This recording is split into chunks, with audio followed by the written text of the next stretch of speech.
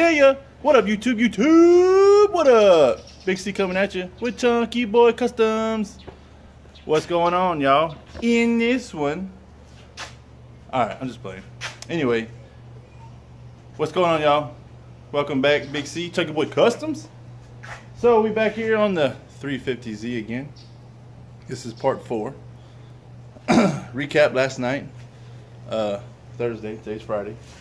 We got the fuel injectors installed and got them seated with the fuel rail and all that jazz. Picking up from there right now. Cody just got off work not long ago. We just got done eating, so we're getting started this evening. We're getting a little bit during the week, and then the weekends we're going to try to hit it hard Saturday evening and Sunday after church.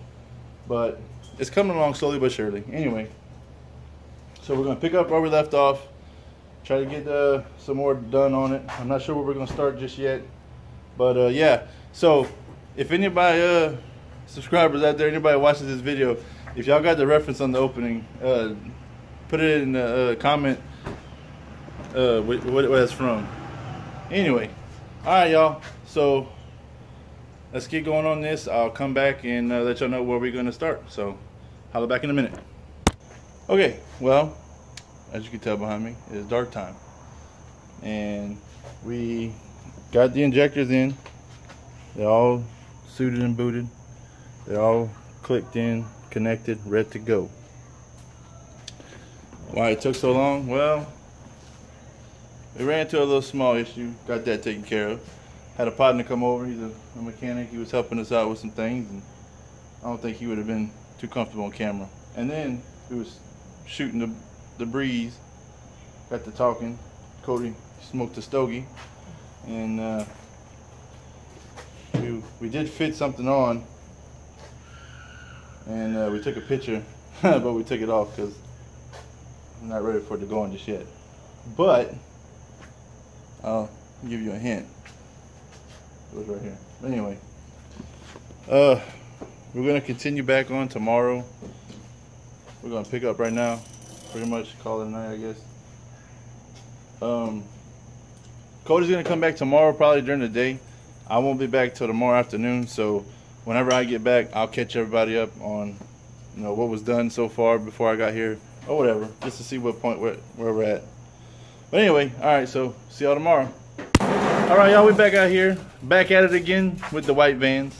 I lied. Anyway, so last night we got the injectors in and the fuel rail and all that, like you saw.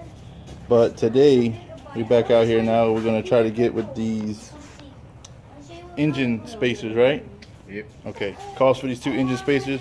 We're gonna jack up the motor just a little bit after we undo the engine mounts, but not all the way. Just undo the bolts enough to where we can lift up the motor and slide them in. Where they at? The little engine spacers. Right here. Oh yeah, right here. They're like a little hockey puck. Pretty cool. And it just slides on in there, and then you drop the motor back down. And they say to use a 2x4, which I just happen to have, as a jack point underneath to lift the motor up. So that's what we're about to get into. So we'll do that, and then we'll come back. All right, so we got the spacers in each side of the motor mounts. Now we're gonna take this. It's a cross member. Yeah. The cross member under the motor. Sure. And well, yeah, let me get down here and show you. Oh, you got it? Yeah. So we can access some better room here. I'll take this.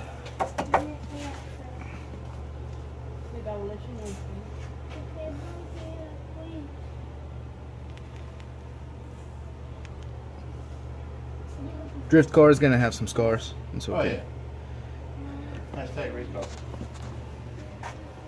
But yeah, so I'm gonna move that. That way we can have better access to what we need to get to as far as for snaking the manifolds in there and out, and if we need any other room for anything else, because we got to do his oil pan, the oil pan spacer, right, Cody?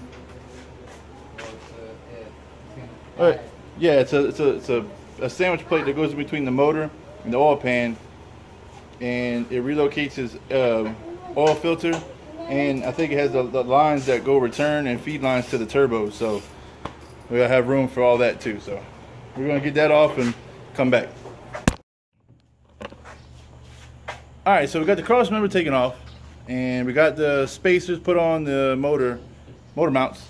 That's all done.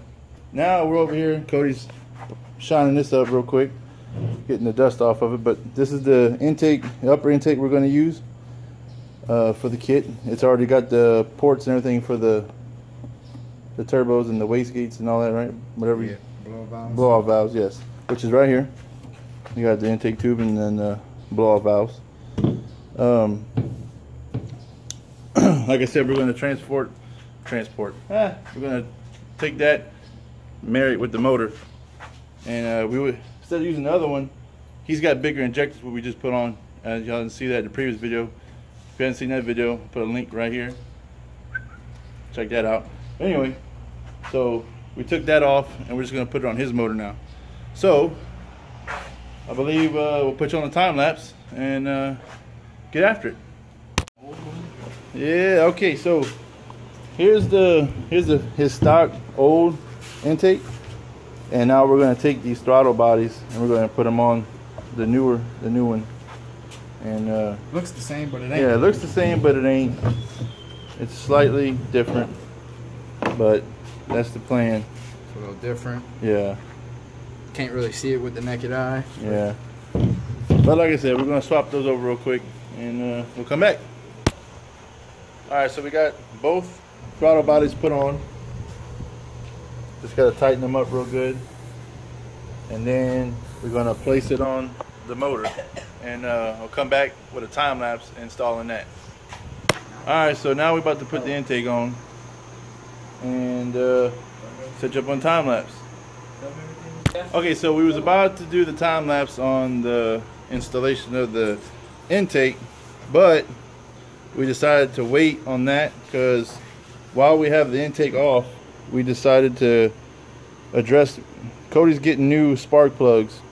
Yeah, we want to put that in while we have the intake out. We can have easier access to the cold packs. The one-step colder spark plugs is what he said. That's what we're rolling on this one. So tomorrow's Sunday, and we're gonna chill tomorrow. We're not gonna get on this tomorrow at all. We're gonna get together some things that we need for this.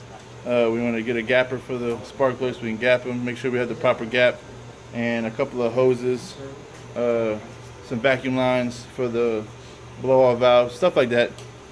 And then we'll jump back on a Monday after work, huh, Cody? Yep. Yeah. So. All right, well, again, you know, we got a little bit more done, not a whole lot.